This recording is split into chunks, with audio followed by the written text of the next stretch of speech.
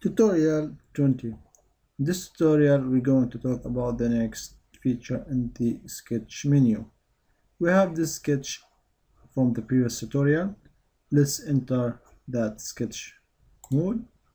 Hit sketch. Now we are in that sketch. So here you have the move entities. Let's activate and move the entities we want. So let's select all these and all these as well. So we have all these entities selected. Now let's move them. So here from 2, let's activate the parameter of movement. So let's select start point,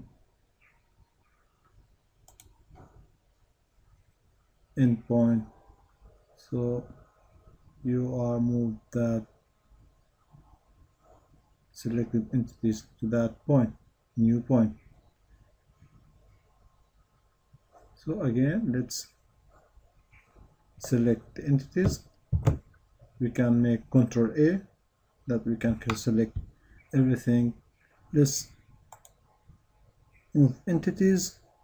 Start point is this one, and let's make the end point be, for example, the origin. So here we move our entities, but as you notice, we moved the entities, we didn't keep the original ones. So we have the copy entities. In this case, it keeps the original one. So entities to copy, either to select some parts from there or all the sketch. I'm going to select everything by Ctrl A, and now let's activate start point and end point. This is start point, and let's make another point. We can make a point from before to be a reference and select it. Even we can select that point. Now we have 2 copies from that.